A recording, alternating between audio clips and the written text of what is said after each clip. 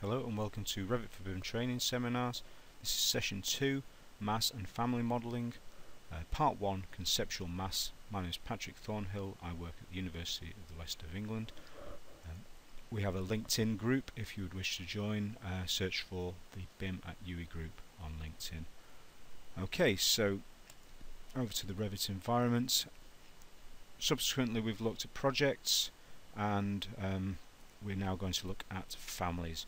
We're going to focus first on a conceptual mass to show you how that environment works and how it is used in the project environment. First off, let's open up a project so we have something to load into at the end. Okay, so we're going to use our architectural template. And again, that loads up the standard view, and that's fine for what we need for now.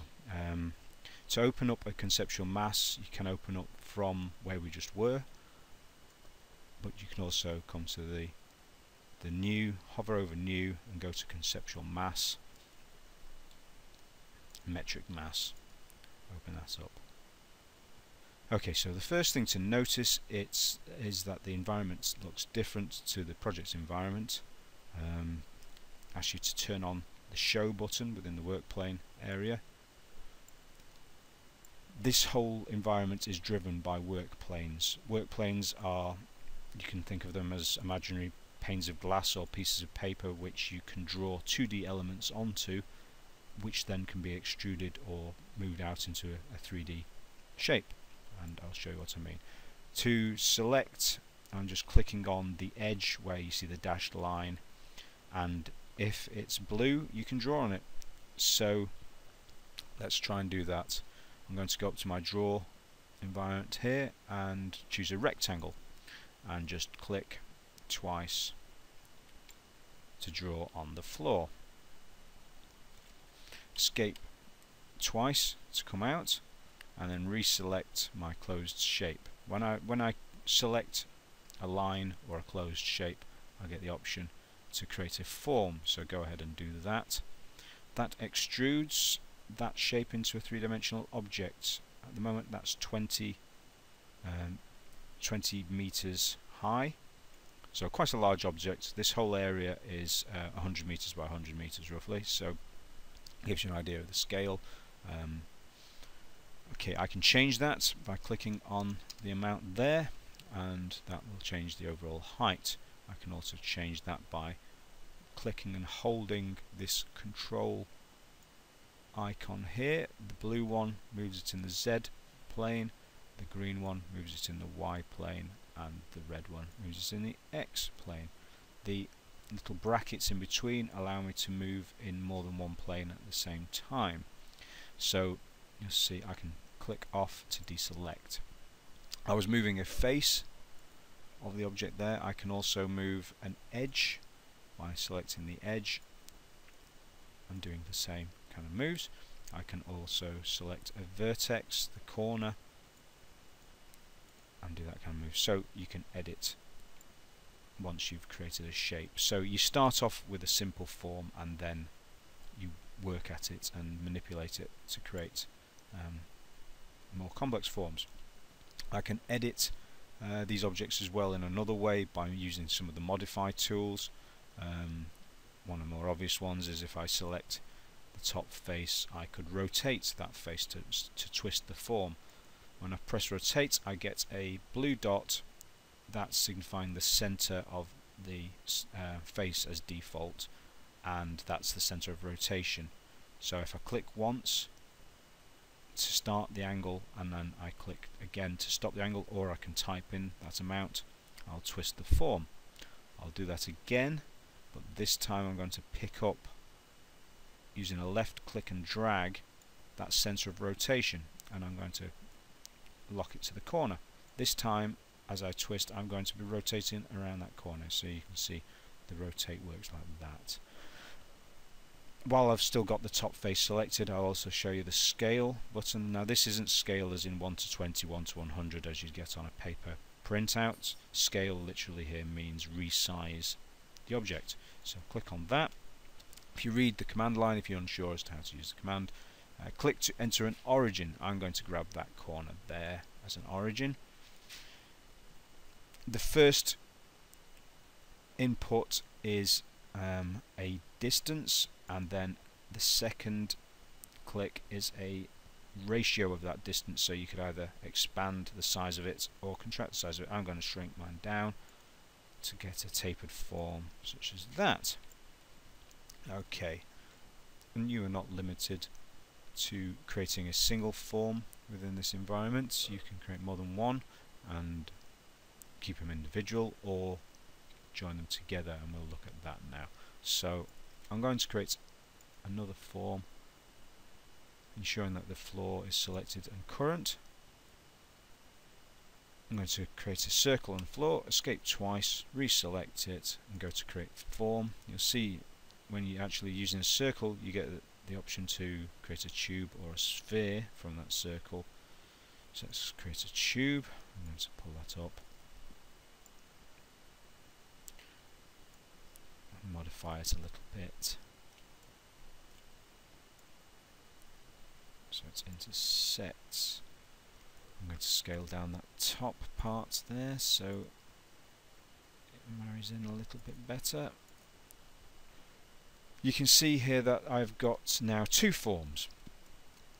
They intersect one another, but they are not joined. If I go to my wireframe view, you can see that they are actually two forms, one within the other.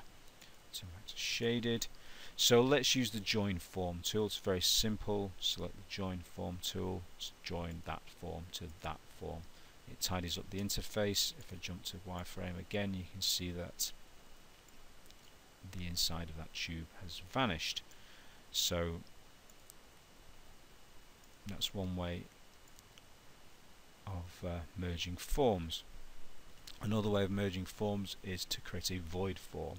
So let's do that. I'm going to create another form on the floor.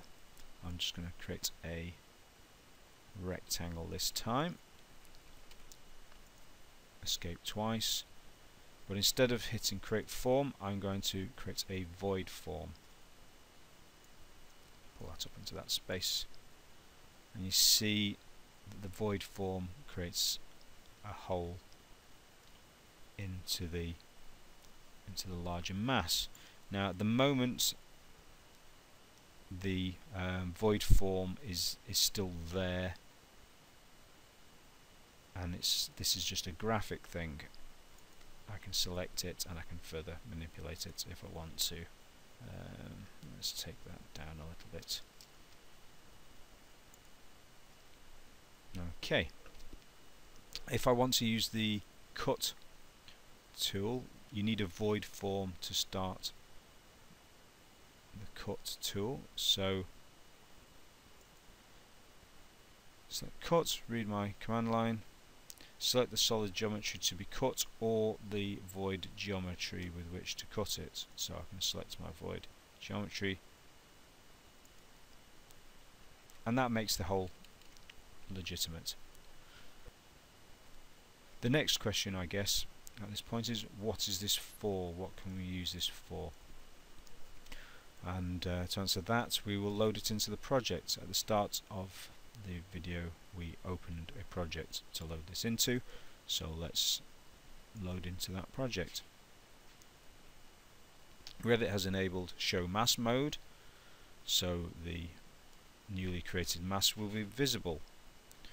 That's fine. As default, Revit has the mass turned off, so I have hold of it by the center of that environment and I can drop it onto the active work plane. Active work plane is level 0.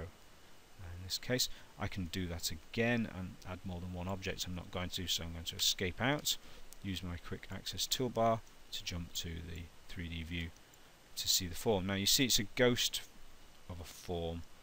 It's not truly there. It's not the same kind of BIM information as you would get in a wall or a door, for instance. This can be seen as a scaffold to create and guide those more BIM oriented forms, and let's do that now to demonstrate.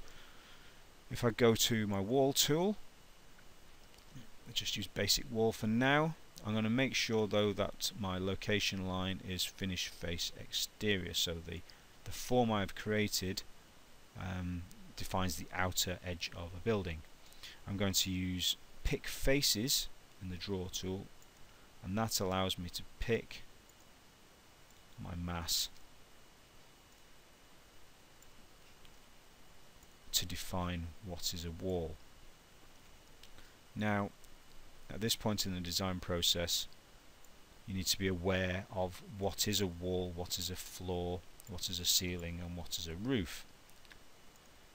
The definitions can often be quite blurred when you've got quite an exaggerated, contorted shape, but realise that walls cannot be horizontal, they must be somewhere in the vertical, so some sort of angle, and similarly ceilings and roofs cannot be vertical, they must have some kind of angle. So okay, I've added some walls to that mass. I'm going to go to my roof tool and use roof by face, and I'm going to add roofs to those two planes there, and hit create roof. When I'm done, you can see I've now got roof forms on top of there. Finally, I'm going to use the curtain wall system tool, where I'm going to select the tower and that face there and hit create system. You see I've created a curtain wall that can be further edited afterwards.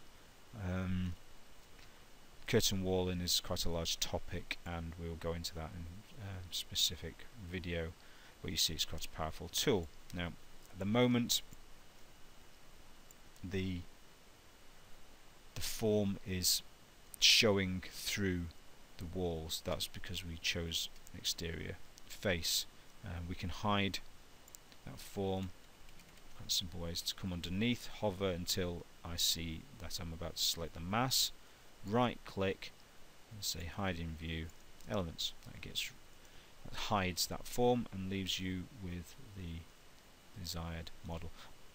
I've got a bit of tidying up to do here where my roof and my walls are colliding. Simple answer to this is to select the roof and pick face. See if I just expand that over, pick face location, faces to top of roof. If I change that to face to bottom of the roof,